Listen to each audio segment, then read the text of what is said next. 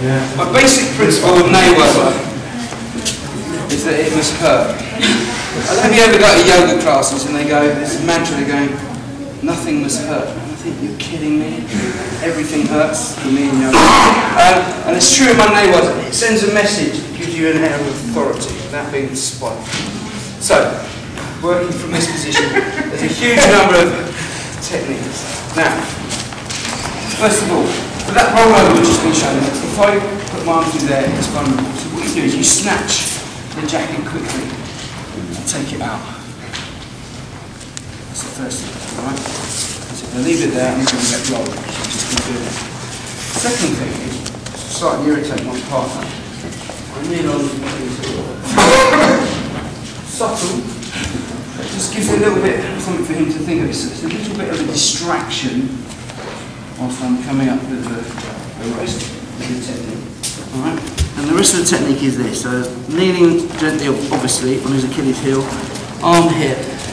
Take this through there. And what I'm doing is I'm driving my knuckle down underneath his chin. And then as soon as it gets there, punch my left hand through and take the jacket. So if you just kneel up, imagine you're lying on a pane of glass.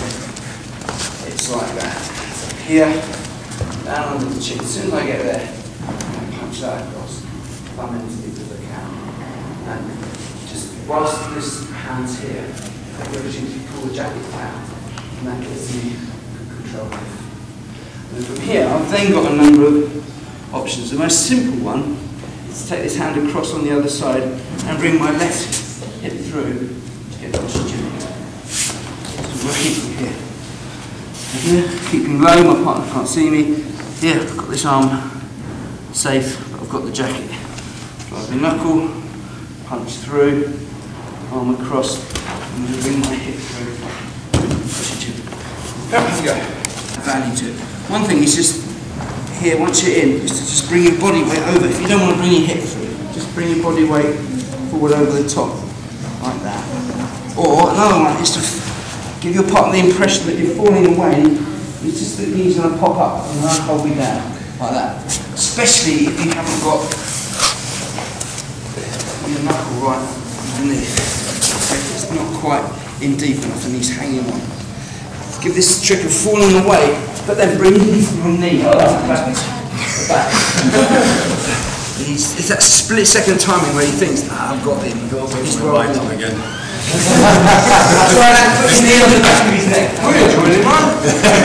In canoe, and my favourite of these techniques was basic French kind of thing, wasn't really, but a national thing on it. Again, working from this position, this grip here. Sometimes you get very solid. A lot of people just have their hand in there. It's just, as you know, you don't get very long to persevere. It's not like BJJ where you fight for it seems ages. You're not making progress. They call matto very quickly. So there's other options. First one is I bring this knee off my partner's Achilles heel and just tease that elbow out there. And sometimes that can enable me to continue with that. Other times, I can get my heel in. There. What he's done is he's taken his arm out, so I've lost the chance to get an arm up. I've still got the strangle, or have I? I've still got the chance for the arm up. Maybe I have. You see it? Look at that. Yeah. Once again. Here. Exactly the same as before. I take my knee off the Achilles heel, like it, and I start to nudge this elbow out with my knee. Heel to knee, put the arm on. He knows it, so he's taken the arm back, bent it back. So all you do, you still make your partner think you're looking for the strangle. But I bring this knee back over. And look, what I see how I'm getting the arm up there. Yep.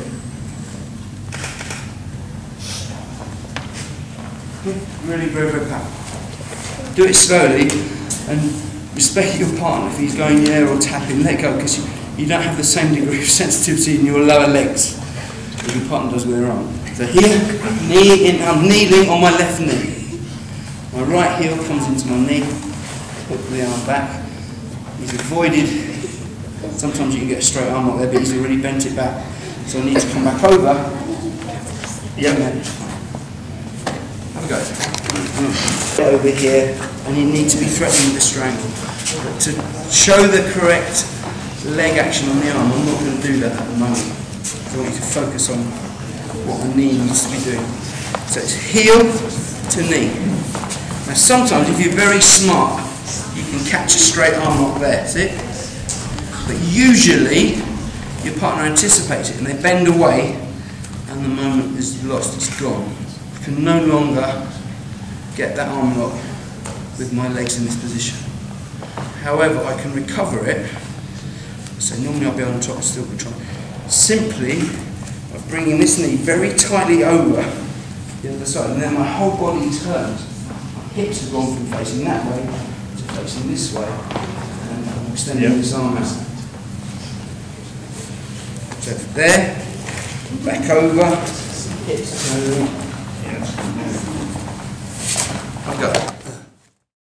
My partner falls away. And then there's loads of people get here, and unless you break the technique quickly, so just in this position, I just want to show you a very simple and key thing. One of the first things is to get the narrowest part of your wrist in the joint, there. And then you turn it up that way as you pull that down. So pull in here, I want to hold your own power to keep up the pressure, but then what I'm doing actually, if I can just it's like, what I'm going to try and do is like dislocate the elbow joint by turning my wrist up, pushing it down, so it's here, pulling in, and you just push down there, and then apply the pressure. So I've got the whole of the upper arm on my chest here. Push that down, turn my wrist up, and finally it comes out. And the final thing is to straighten your leg. If you do all that simultaneously, it helps. Any questions? Let's have a go, a couple of minutes left. Judo time.